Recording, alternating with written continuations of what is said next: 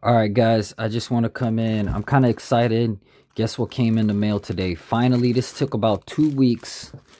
And so this is basically a credit card skin that I got, and it took about 2 weeks, almost over 2 weeks for delivery. It's overseas. I think this made in Australia or whatever, whatnot. So this is basically a credit card skin. So they have different types. Now, you can make a custom one, or they have kind of preset ones. These are preset that I got. And then they also have custom ones where you could upload like a PNG, just make it a really good PNG picture and it upload it, and you could write whatever, any kind of design signs, whatever, and upload it, and these guys make it, and then it's just like a sticker that goes on top of your credit card. And they have different credit cards. For the European guys, they got the big chip card, and then for the US, they got the small chip card, and they have one without the chip, the old style. All right, so anyways, this is basically a skin for your credit card. It goes on the front of your credit card and gives it, like, you know, some kind of appealing skin. And here's the steps. I'll let you take a look at it. It comes in this little plastic baggie, and then it comes in here besides the envelope, and then your skins, and that's it. And then let's take a look. Put this to the side. So I actually got 3 of them. I'll show you the other one. And right now, so the one I got is the white Louis Vuitton one. So it basically comes like this. Mine's a little chip one, so it comes like this, and it's really thin. It looks kind of thick at the moment right now, but once you peel the surface and stick it on, it's really thin. And the material is pretty good, I would say. I haven't, you know, I just got it, so I don't know how the durability is. I would imagine if you slide it in and out on the chip, you know, it would leave scratches. But it's pretty, it's like pretty good plastic material.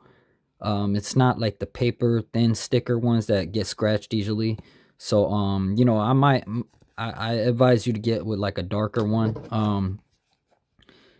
There's several companies that's doing this. This one actually seems pretty legit. The other ones look kind of shady. This one, it was supposed to be brown background and then like a gold monogram, but it turned out to be kind of like a black. I'm not really happy with this one. It looks different a little bit. I'll let you see the inside. So it's basically, it's just like a little sticky adhesive. I believe it's 3M because it says 3M on the back. So 3M is a good company, you know, known brand for that. So this is where it goes. And you can see the adhesive up close all the way around. And so that's basically what it is. And it's pretty thin too. So it will go in the little card slot. So I bought these extra ones. I might give these out, give these away. Let me know. So it's basically, I got this one, and then I got the brown one. It's actually a black and brown combination. That, and so I already put it on. I didn't want to do it on camera, but I already put it on for you guys. And this is basically one of my credit cards. And this actually is not on the site. This is a custom made one that I uploaded the picture of the design that I like. And this is a custom one that I uploaded. So basically it gives the design of the cut, and I uploaded it to show you know, the whatever design that I wanted. And this is the design that I chose, and this is what it looks like when you made a custom design. So it's basically the same thing as these, and this is what it looks like on the card. Now hold on, let me make sure that I don't show any numbers or anything real quick. Okay, so all right, so basically this is the back side of the my MasterCard, and this is what it looks like. And this is a US card, so this is the back side of the card, and this is the other side. I know I should have went with like a, you know, like a darker card, but this is the cashback card that MasterCard has, and this is the dark side of the card. And let me show you the other side that I printed it on. I mean, placed it on. So basically, this is not one of those where you spray the water and then you move it around. So you basically want to peel one half of the card. So this is the backing of the card. So basically what I did was, like, if it was like on here like this, I peeled one half of the card and then I placed it like this. and made sure like I put my finger here to match it exactly at the tip, and then on the other arm. See, that's the good thing about the nails, is like you can put your nails in between to get it like a solid state right there. Line it up and then just peel it off slowly and then make sure it line up like that. That's how I put it on there. And let me show you the thinness of it. Okay, so that's basically the thinness of it. It's pretty thin. I mean, it's not going to add any more bulk to the card or any more weight to the card. It's pretty thin, if you ask me. So it's pretty good, thin quality. And the adhesive on there, as you can see, it sticks on pretty good. Even if I rub my fingers against it and everything, it sticks on pretty good. The quality of the print, it's glossy. I would like the images to be a little bit sharper, but you know, it's hard to print on these kind of plastic things. And even if I rub against it, you know, it's not gonna peel off the even if I put my nails and scratch it, if you can hear it, it's still good. Yeah, no damage on that, so it should last a little bit. I mean, it was on sale when I got it. I forgot how much I paid. It's like each one was like $10 or something like that. Custom designs a little bit more, whatever. And sometimes, you know, they got it on sale or whatever, and then they got the chip. Now, it doesn't cover all the way on the chip like that, but it's still like, you know, it gives you a good protection to your card, because sometimes, you know, it gets all scratchy and bubbly once you start swiping it everywhere. And then once you peel that off and put a new type on, and then you know, your card would be, you know, nice and fresh.